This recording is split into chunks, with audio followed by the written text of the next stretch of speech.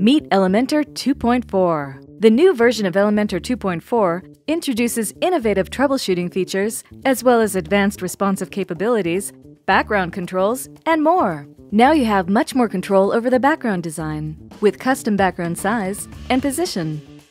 With custom size, you can set specific sizes for your background images. Similarly, custom position enables you to set the desired background position by using the X and Y axis. These controls also have responsive settings, allowing you to set specific positions and sizes for your backgrounds on different devices. Additionally, by using the new responsive controls, you can also customize the background and border design on desktop, tablet, and mobile devices. This control includes device-specific settings for background controls. For image, designate an image per device. Position, define a focal point per device. Attachment, repeat, and size all have device-specific settings. As for border controls, you can now set a different border radius and width for mobile, tablet, and desktop devices. If you've ever struggled with switching from separated column borders to vertical ones, you'll love this. There are two other smaller features in this version. You can now use self-hosted videos and embed videos from any external service. This way, you don't have to overload your hosting with large video files. In addition, we added support to the WordPress Read More tag, used by some themes to show the beginning of posts on archive pages. And there's even a Read More widget that you can add to posts to mark the cutoff.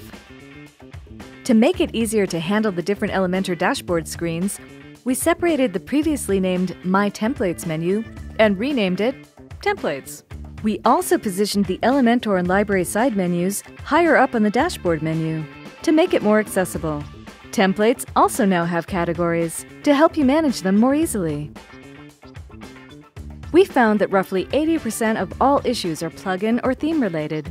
That's why, in the upcoming version, we released Safe Mode. Safe Mode opens the Elementor editor on a clean version of WordPress, without loading a theme or any plugins. Notice that Safe Mode does not affect on-site visitors or other logged-in users. For them, the site will operate as usual, with the regular theme and plugins activated. Safe Mode on and now everything works? It means the reason for the issue is one of the plugins or your theme. Safe Mode is on and the issue persists? Continue troubleshooting using our detailed documentation. Safe Mode will considerably reduce the number of issues our users have to deal with.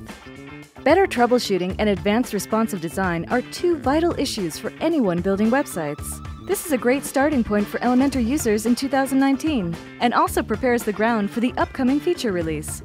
So stay tuned.